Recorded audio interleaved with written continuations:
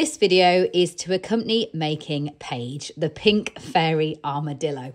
And so I'm just going to cover a few techniques that are specific to this project. So you'll find loop stitch, then we're going to cover making this armour by going backwards and forwards into that back loop. So first, just to recap a loop stitch for you. So for your body and your head and the first part, the tops of all of the arms and legs, you're going to be using a loop stitch. And to do a loop stitch in your double crochet stitch, what you need to do, put your hook into the next stitch along that you're going to work a loop into, hold the yarn through your fingers like this and make a thumbs up. Then take your thumb over the top away from your body. So away from your body and then up towards you to create a loop like that sits around your thumb. And then the important bit is to bring the hook underneath. So you're coming right the way underneath the yarn like that. Yarn over with that yarn that's coming around the back of your thumb. So that's the one that's on the top, the strand that's on the top. Yarn over with that. Bring that through the stitch to the point where you've got 2 loops on your hook. You can then fix your loop to the length that you need it to be.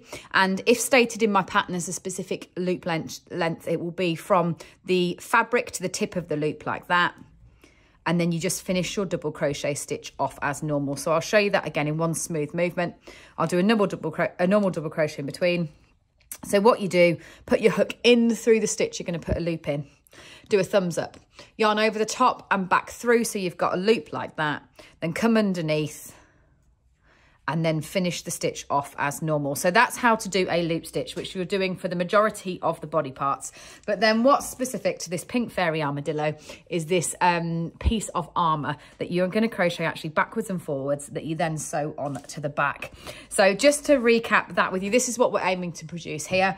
I'm using peony, that was pink with cream that you saw there. It's peony that I'm using here to do this one. So I'm on row 11 here, and what I've done is I've set off and done the first few rows just so that you can start to see the pattern forming. And what I'm aiming to show you is how we create these ridges by just working into the back loop on the odd rows.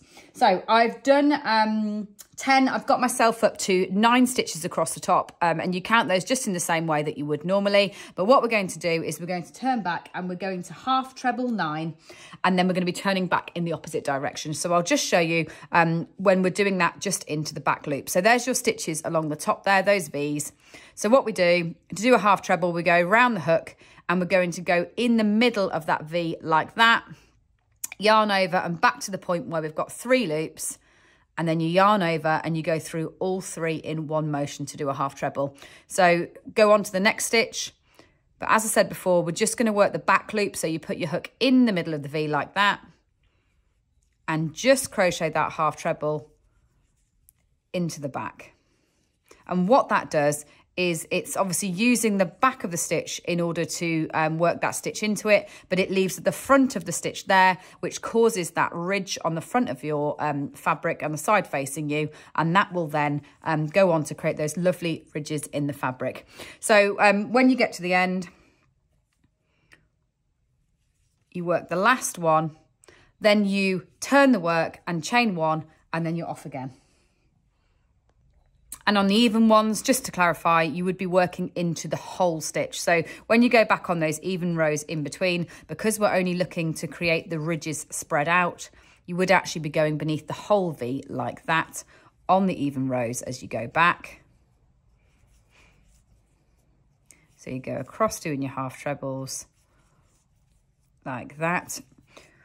You'll be increasing at the ends. Again, follow your pattern as the pattern states. Increasing at the ends means that that's going to grow bigger as we go down the piece that creates the back.